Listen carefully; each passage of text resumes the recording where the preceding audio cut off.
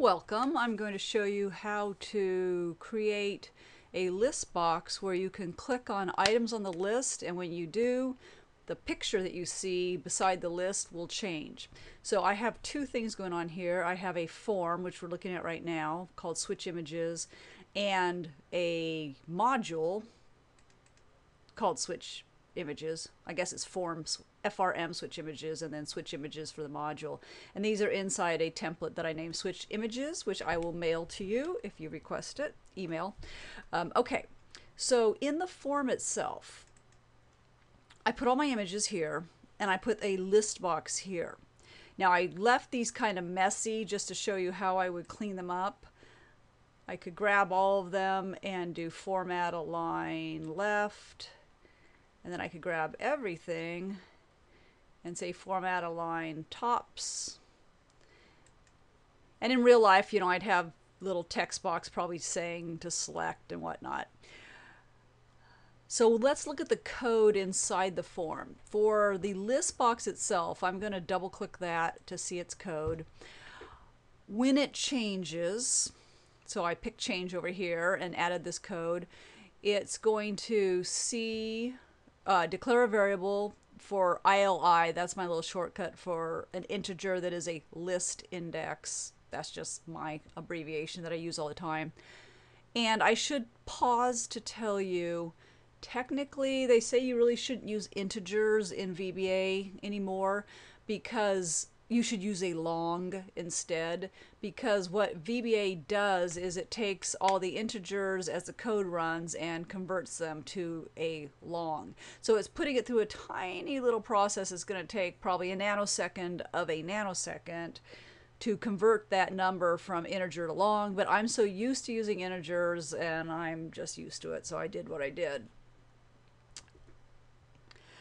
But I should have used a long. Anyhow, so then me is the form that I'm in. So with me, the form itself, I want to say the list index equals the outlines list index, and you probably are already familiar with this, but if I was typing this, because I said with me and I'm inside of me, the user form, if I type the period, then I get all my choices for with what's inside the user form, and I can then, you know, press tab and do whatever I want to them.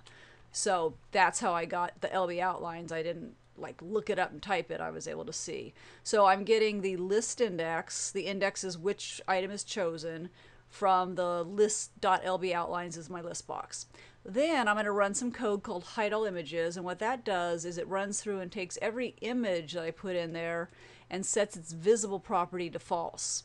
Now I could have been fancy and done something like, you know, for each image on the form, make its visible false, or for each control that starts with IMG, but it was easiest just to type them out instead of thinking that hard in this case. Okay, so I hide them. They're all invisible now, and then it looks to see what the list index is. ILI, which one did they click on? The very first top one is 0, and then it goes from there, 1, 2, 3, 4. So if I did a select case, I could have done if, then, else, then, else, if, else, if, else, if. But instead I did the select case, which I really like this way of doing it. So if it's 0, then it's the agreement, and that one will become visible. If it's number 1, it's the default, that one becomes visible, and so on.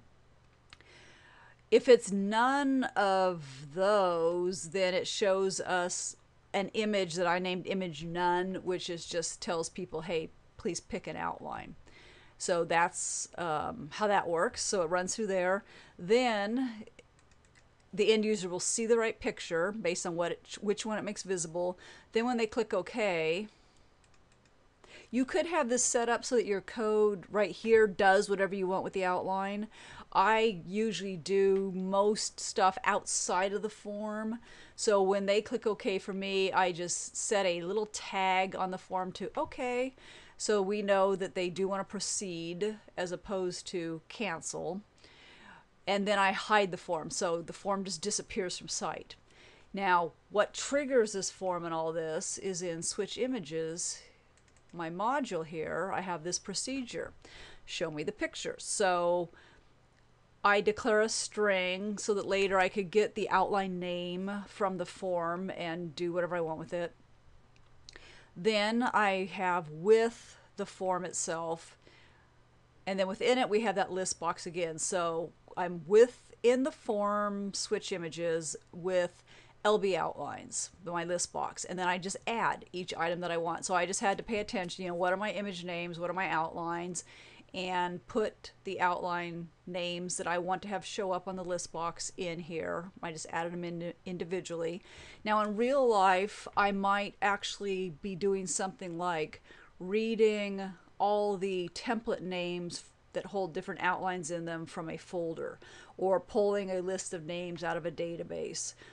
But in this case, I just had a few, so I just manually typed them out and they will show up.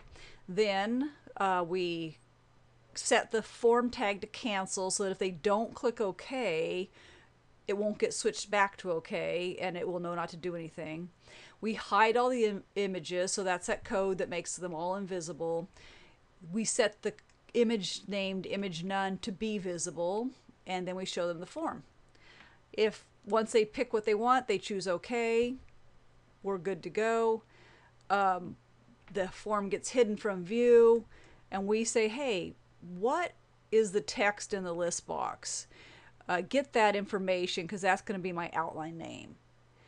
And then I just said, message box, you have chosen wisely. But this is where your code would be. All this would be whatever you want to do. And so you could have this code here, or again, it could be inside the form. When they click OK, you tell it to do whatever. So let's just run through it. Well, I'll run through it once by just pressing F8 on the keyboard. So F8, here we go. We're adding items to the list box. We're setting the form tag. We're hiding all the images. So it just jumped into the form itself, and it's hiding them. Now it's taking that one image that's name was IMG none, making that visible, showing us the form. There it is. Now see, this is image none, what it looks like. So that's what I'm seeing. Let's see what the pleating looks like. So I'm going to click the pleating, and that jumps me to the change event for the list box, because something just changed, the list index. F8. I have to find the F8 key. So we get the list index to find out which one they chose. We tell it to make them all invisible, so I'm not going through, if this, else that stuff. Then we select the case, and pleating happened to be number 3 on the list. So it knows that the third or the fourth one technically is the pleating, so it knows to make that image visible. And then we're done with that. And now if we go look where we are in the form, if I can, here's the pleating one. Now I'll just pick agreement and press F8 to run this again. You understand what's going on here. Then let's take a look. There's the picture for agreement. When I'm all done, I'll say OK or cancel. OK. Sets the tag to OK, hides the form from the user's view, and now we pick right back up after where we showed them the form. If they chose OK, then I want to do whatever it is you want to do. In my case, I decided to get the name of the outline from the list box in the form and just show people a message telling them how great they are.